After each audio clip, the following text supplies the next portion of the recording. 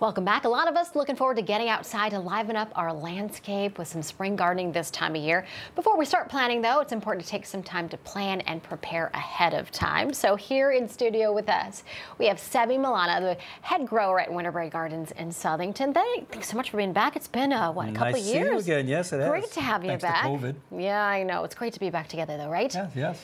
All right, now I have to talk about what we can do to liven up. A lot of people are looking for maybe sort of a quick way to add some color to their porch, to their front steps. What do you suggest? Well, we're finding that there's a big trend towards deck planters. People are planting around their decks, their patios, their pools. And I think the traditional way of digging into the dirt in your backyard is not as important as it used to be. So sort of evolving into the planters, which is really great because then you can move them from your deck to your patio to maybe your front steps. Right. So we're getting a lot of movement on these types of deck planters. And the nice thing about this one, it's designed for a top rail. So if it's a 2x4, it fits in here. If it's a 2x6 or a 1x6, it fits comfortably on, sits right on top of your deck. And the thing we talk about when building, and it's very light. It's very light, but when it's filled with dirt and water, it's very stable. So when talking about building something like this, we have three important words for a container, and that's thriller, spiller, and filler.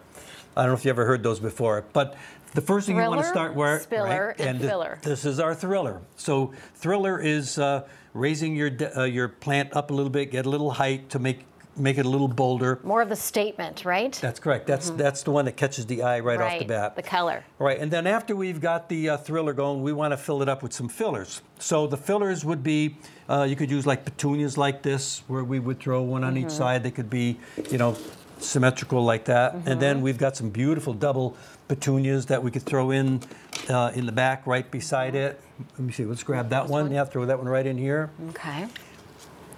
And then we got some really nice verbena that picks up, all of the other colors, and those can go right on this corner right there.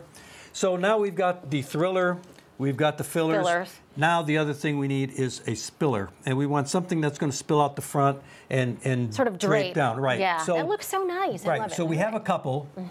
This one is called Dichondra Silver Falls, which is really, really nice. You'll be trimming it all year long because it likes to grow. So you could put something like this in and set it down, and you could either use one on each side. You could throw that one right in here. And this one I'm reading, it's the Creeping Jenny. Right, that's Lismachia, and that's also a really nice plant. You could fit this in just stuff it in. There we go. There you go. And that's really a nice plant. So chances are you wouldn't use one of these and one of those. You'd either use both two. The same. But this is a good example of the options that you have. And I like when you do a planter like this, pack it up. A lot of people put in one or two plants and figure where they're going to grow. I'm 83. I don't want to wait until see those grow. So cram it in there. You're saying, I want to Sebby, see just it now cram it in there. And enjoy it all year. Yeah, and I really love it. Makes it look nice. And there you got a planter already ready to go. Yeah, these are really, I love this. It just really sort of adds an extra Well, now you've got a right? planter instead of it being this big. Now with the height with the thriller and the spiller, now your planter's this big. So it gives you a little more boldness. Yeah, thriller, filler, and spiller. Right. Okay. Now I have to talk about price because a lot of people, they're planning summer vacations, expenses, college coming up in the fall, and they're budgeting different things. And then unfortunately they say, like, I can't break the bank this summer. Right. So what are some of the flowers that will have a big impact, but not have a big impact on our bank accounts?